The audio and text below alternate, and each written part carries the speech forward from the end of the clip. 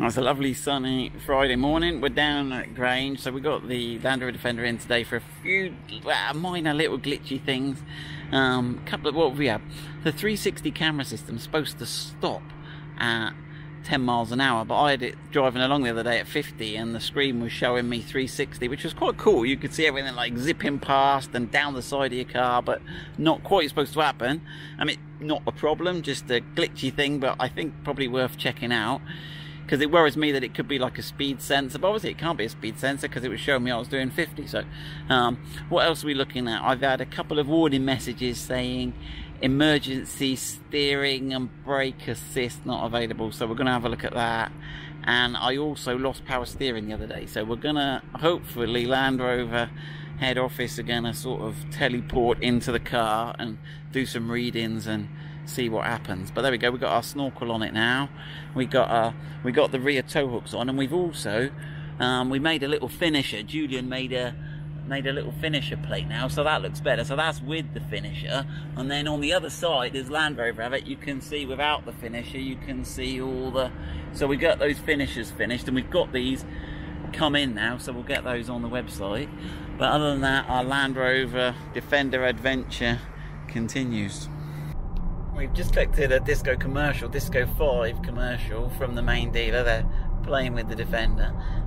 Interesting things, we've got a head-up display, so I'm not going to sure if we're going to capture this with the camera, but there's a head-up display there in the windscreen. Be interesting to see whether the camera does capture it. But it's a bit odd, if you go higher up here, which is above my normal sitting position, it's quite bright, and it does get dimmer, and then if you go if I slouch, it sort of disappears. So we'll have a look at that later. We've got the Touch Pro controls here, so as I slide these, it goes. There we go, which is quite cool. And also it's got blind spot mirrors, which are quite good. These are again features I haven't got on my other cars. So that little square in the top corner of the blind spot mirror, when someone comes up, we can see someone coming up now. So you'll see that they will disappear from view, but they're illuminated in the corner. Well, there you go, he's going some. Right. Alright, another crazy Friday. So we've just done two 40-foot containers. They're like buses, these containers. You get none and then you get two turn up at once.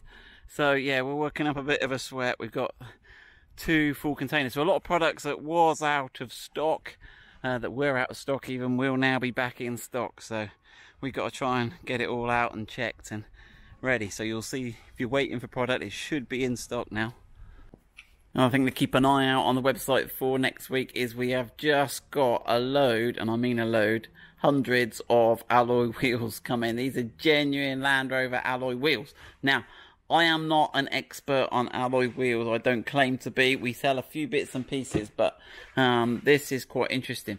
So these are 22-inch alloy wheels that were fitted to the SVO Autobiography Dynamic Range Rover. So I've got these coming in a series of finishes now. There we go. This one, they got sort of a, I don't know, I think they call it like a ceramic polish, but it's definitely it's always hard to get the finish, but it's a darker grey with a polished front. Now, these wheels are forged. Now, most alloy wheels are made by a process called casting, and when you curb them or they hit, they tend to break and they'll like crack a section out.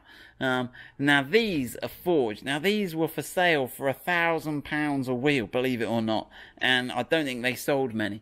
So when you look inside, it's quite interesting. They have quite a different look. Normally a cast wheel, and we'll grab one and have a look. Normally on a cast wheel you have a sort of dish here and you'll have some numbers stamped, but these are forged wheels, and you can see if you look right in the middle here, they're sort of all made by machining out. So I don't quite understand the difference between forging and casting, but what I do know is forged wheels are well expensive, and they're also stronger. So a lot of rally cars use forged wheels as opposed to cast wheels, and so instead of, they've had to write all the specs on them down the side here. Oh, sorry. So if you look down here, we've got all the spec written here. They're all sort of indented in.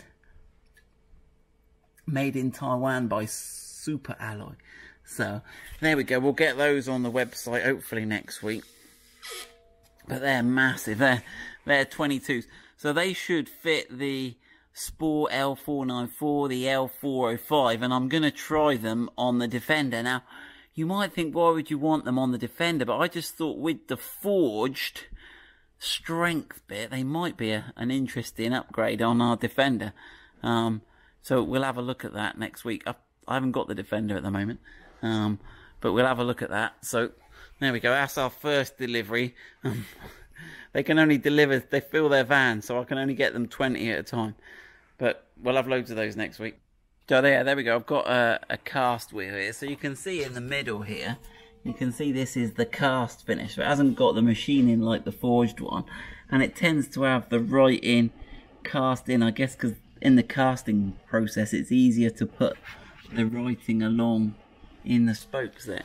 So that's the cast wheel, which are strong enough for most purposes, but that's the forged wheel that they did. And you know, that was on the 5-litre supercharged L405, and I think they've got a higher power weight rating as well, because they're stronger. So I think that's why they fitted them on the top spec cars.